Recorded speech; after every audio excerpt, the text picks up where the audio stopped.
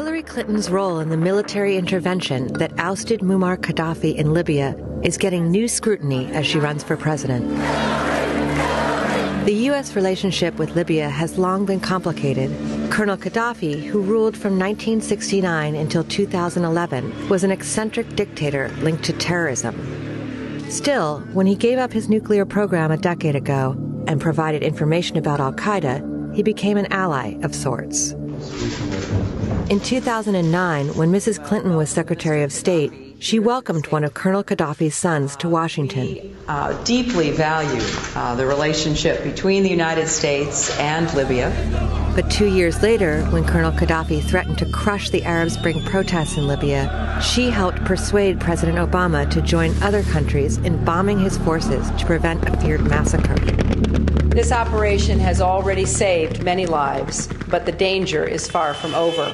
The military campaign ended up ousting Colonel Gaddafi, and Secretary Clinton was welcomed to Libya on a victory tour. A few days later, Colonel Gaddafi was killed by opposition fighters. We came, we saw, he died. But the new Western-backed government proved incapable of uniting Libya. And in the end, the strongman's death led to chaos. When 4 Americans were killed by terrorists in Benghazi in 2012, it revealed just how bad things had gotten. Colonel Gaddafi's huge arsenal of weapons has shown up in the hands of terrorists in places like Gaza, Syria, Nigeria, and Mali.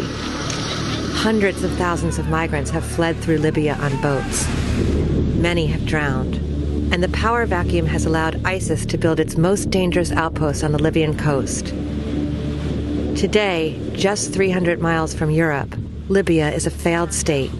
Meanwhile, back at home, Mrs. Clinton has struggled to defend the decision to intervene. But I'm not giving up on Libya, and I don't think anybody should. We've been at this But were mistakes made? Well, there's always a retrospective to say what mistakes were made, but I know that we offered a lot of help, and I know it was difficult for the Libyans to accept help.